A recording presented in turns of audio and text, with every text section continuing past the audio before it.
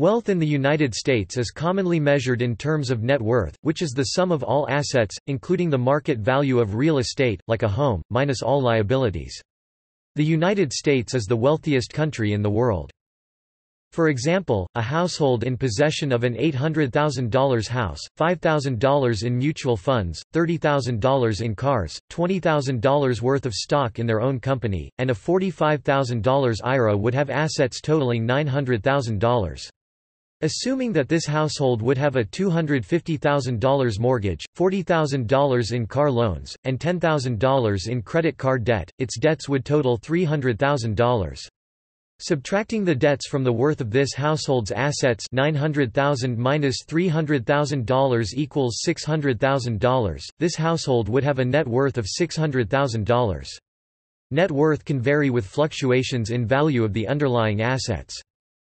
As one would expect, households with greater income feature the highest net worths, though high income cannot be taken as an always accurate indicator of net worth.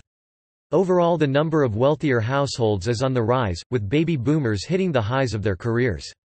In addition, wealth is unevenly distributed, with the wealthiest 25% of U.S. households owning 87% of the wealth in the United States, which was $54.2 trillion in 2009. U.S. household and nonprofit organization net worth rose from $44.2 trillion in Q1 2000 to a pre-recession peak of $67.7 trillion in Q3 2007. It then fell $13.1 trillion to $54.6 trillion in Q1 2009 due to the subprime mortgage crisis. It then recovered, rising consistently to $86.8 trillion by Q4 2015. This is nearly double the 2000 level. Income versus wealth. While income is often seen as a type of wealth in colloquial language use, wealth and income are two substantially different measures of economic prosperity. Wealth is the total number of net possessions of an individual or household, while income is the total inflow of wealth over a given time period. Hence, the change in wealth over that time period is equal to the income minus the expenditures in that period. Income is a so-called flow variable, while wealth is a so-called stock variable. Changes in wealth, 1989 to 2001. When observing the changes in the wealth among American households, one can note an increase in wealthier individuals and a decrease in the number of poor households, while net worth increased most substantially in semi-wealthy and wealthy households. Overall, the percentage of households with a negative net worth, more debt than assets, declined from 9.5% in 1989 to 4.1% in 2001. The percentage of net worths ranging from $500,000 to $1 million doubled, while the percentage of millionaires tripled. From 1995 to 2004, there was tremendous growth among household wealth, as it nearly doubled from $21.9 trillion to $43.6 trillion, but the wealthiest quartile of the economic distribution made up 89% of this growth. During this time frame, wealth became increasingly unequal, and the wealthiest 25% became even wealthier. According to U.S. Census Bureau statistics, this upward shift is most likely the result of a booming housing market which caused homeowners to experience tremendous increases in home equity. Life cycles have also attributed to the rising wealth among Americans. With more and more baby boomers reaching the climax of their careers and the middle-aged population making up a larger segment of the population now than ever before, more and more households have achieved comfortable levels of wealth. Zhu Xiaodi 2004 notes that household wealth usually peaks around families headed by people in their 50s, and as a result, the baby boomer generation reached this age range at the time of the analysis. Changes in wealth after 2007. Household net worth fell from 2007 to 2009 by a total of $17.5 trillion or 25.5%. This was the equivalent loss of 1 year of GDP. By the fourth quarter of 2010, the household net worth had recovered by a growth of 1.3% to a total of $56.8 trillion. An additional growth of 15.7% is needed just to bring the value to where it was before the recession started in December 2007. In 2014, a record-breaking net worth of $80.7 trillion was achieved. Mechanisms to gain wealth. Assets are known as the raw materials of wealth, and they consist primarily of stocks and other financial and non-financial property, particularly homeownership. While these assets are unequally distributed, financial assets are much more unequal. In 2004, the top 1% controlled 50.3% of the financial assets while the bottom 90% only held 14.4% of the total U.S. financial assets. These discrepancies exist despite the availability of many wealth-building tools established by the federal government. These include 401k plans, 403b plans, and IRAs. Traditional IRAs, 401k and 403b plans are tax shelters created for working individuals. These plans allow for tax-sheltered or pre-tax contributions of earned income directly to tax-sheltered savings accounts. Annual contributions are capped to ensure that high earners cannot enjoy the tax benefit disproportionately. The Roth IRA is another tool that can help create wealth in the working and middle classes. Assets in Roth IRAs grow tax-free, interests, dividends, and capital gains are all exempt from income taxes. Contributions to Roth IRAs are limited to those with annual incomes less than the threshold established yearly by the IRS. The benefits of these plans, however, are only available to workers and families whose incomes and expenses allow them excess funds to commit for a long period, typically until the investor reaches age 59 and a half. The effect of these tools are further limited by the contribution limits placed on them. Including human capital such as skills, the United Nations estimated the total wealth of the United States in 2008 to be $118 trillion. Wealth distribution. According to an analysis that excludes pensions and Social Security, the richest 1% of the American population in 2007 owned 34.6% of the country's total wealth, and the next 19% owned 50.5%. Thus, the top 20% of Americans owned 85% of the country's wealth and the bottom 80% of the population owned 15%. Financial inequality was greater than inequality in total wealth, with the top 1% of the population owning 42.7%, the next 19% of Americans owning 50.3%, and the bottom 80% owning 7%. However, according to the Federal Reserve, for most households, pensions and Social Security are the most important sources of income during retirement, and the promised benefit stream constitutes a sizable fraction of household wealth. And including pensions and Social Security in net worth makes the distribution more even. When including household wealth from pensions and Social Security, the richest 1% of the American population in 1992 owned 16% of the country's total wealth, as opposed to 32% when excluding pensions and Social Security.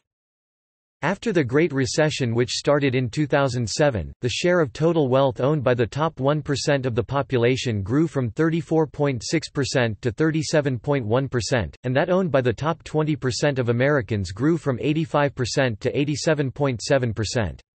The Great Recession also caused a drop of 36.1% in median household wealth but a drop of only 11.1% for the top 1%.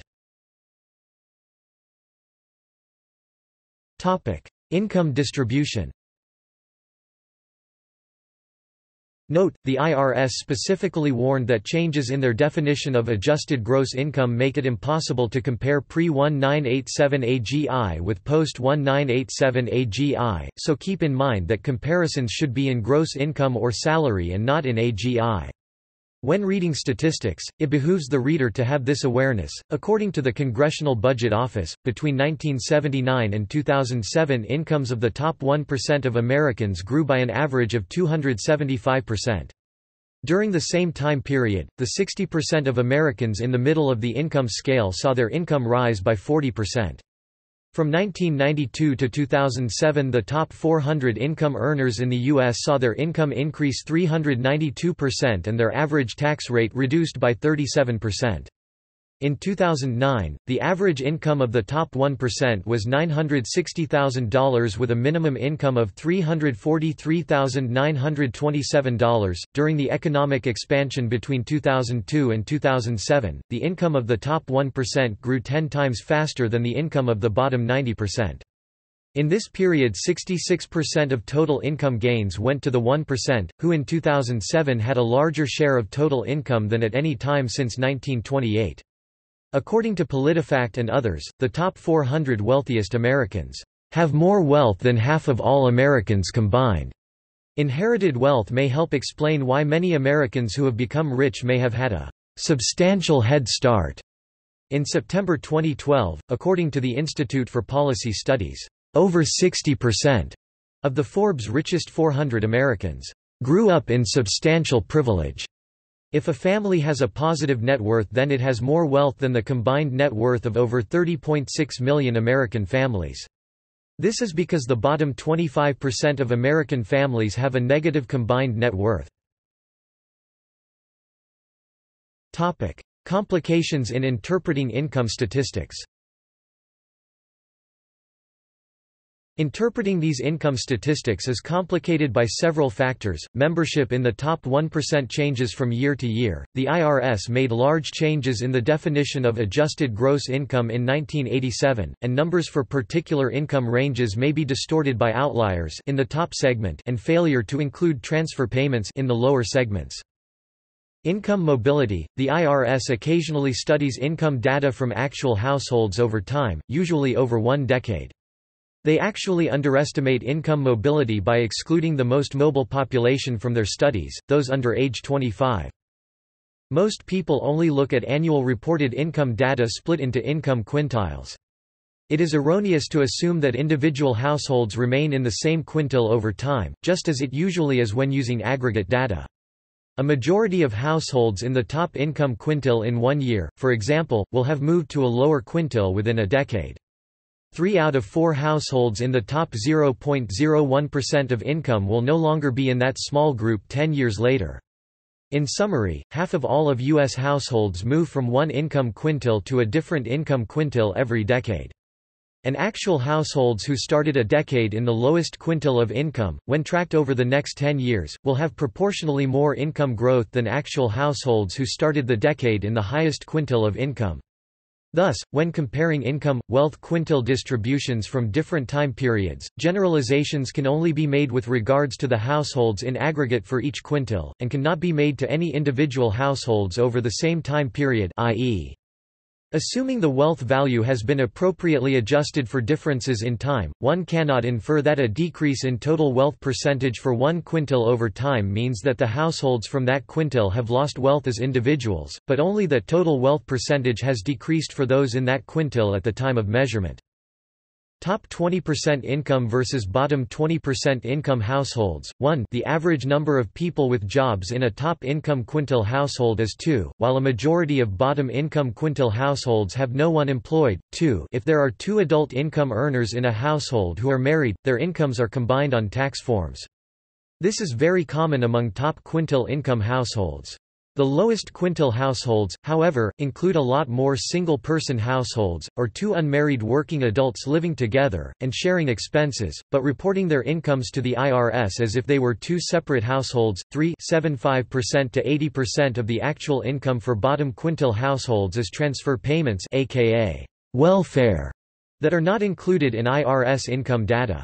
The top income quintile gets a very small percentage of their actual income from transfer payments.